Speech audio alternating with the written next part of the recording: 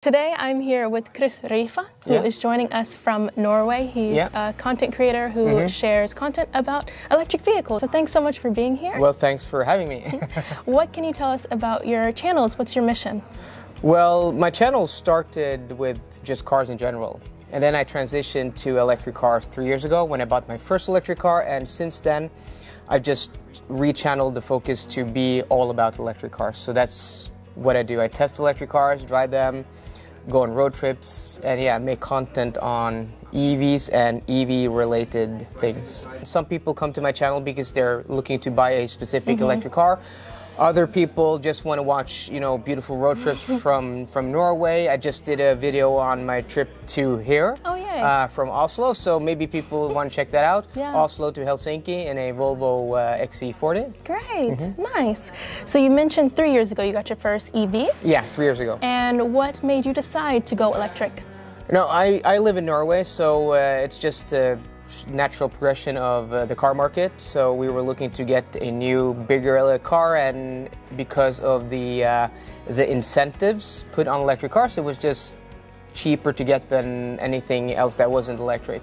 And because of the charging infrastructure, it just made sense. So you kind of stick out now if you don't drive an electric car. Okay. So maybe peer and social pressure. Yeah, okay, sounds good. Good reason for sure. So Norway is definitely a leader in electric vehicle adoption. What do you think the world could kind of learn from Norway? What has Norway done right?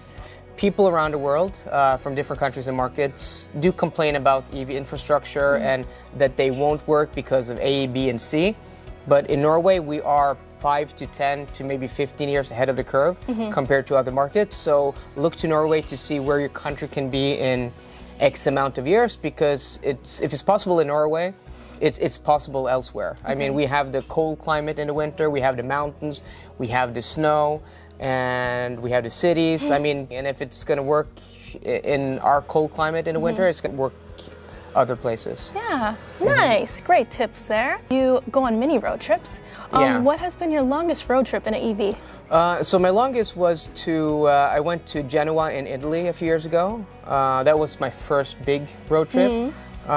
So that was 5,000 kilometers in 5 days. Impressive. Yeah.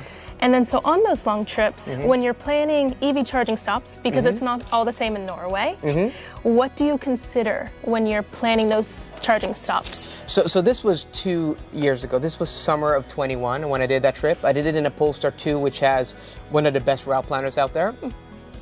But just to be sure, I sat down with like a charging map and plotted and took notes in my notebook where the chargers were, because this was my first big trip through Europe in an electric car. But since then, I just went to the south of Germany, and I went to Austria a few months ago in a Mercedes EQE, which has also a very good route planner. And this time I didn't have to do anything. Just trusted the car. You trusted it. But the car just took care of everything. It's like, oh, so you're not going to reach this charging station because you're driving too fast, your consumption is too high, and it just reroutes and plots a new one. Okay. So really, it's just if you have a good electric car with awesome route planning, you don't have to think about it. Yeah, that's great. So what are those features at a charging station that kind of make your eyes light up? That you're like, oh, this is a good charging station. I'm glad I'm stopping here. Oh, so what I like personally is just accessibility. When you're doing the off-ramp, I mean, you're following the navigation system, but you're in a new place. Maybe you're at a gas station, or maybe there's a convenience store or a McDonald's or whatever, but you're new to the place. If you're in a new place, a new country, it's not always easy to locate. So just signage and good marketing of this charging station.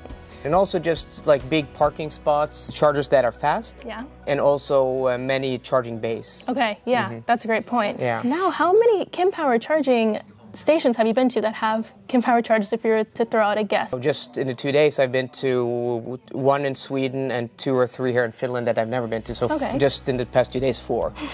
And I've been to a lot in Norway, in Denmark, I don't know, 20, 30, 40. Oh, that's I don't amazing. Know. Yeah. And what are your overall impressions? I know you've done multiple videos at our charging sites. What are your overall impressions if you were to tell someone? What's nice about Kempower is that they do the load balancing. But at the Kempower charging stations, what I really like is that you can just pull up to any of the bays and the charging station will take care of the loading for you. So that's what I really like, is that you don't have to have any knowledge. You can pull up with an e-Golf and you can just connect, and you won't be occupying base, and so the charging experience won't be slower for the overall public.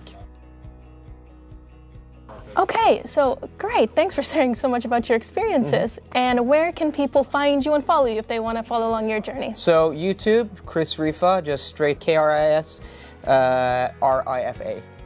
Lovely. Great. So thanks very much for joining us. Thank you. And see you next time.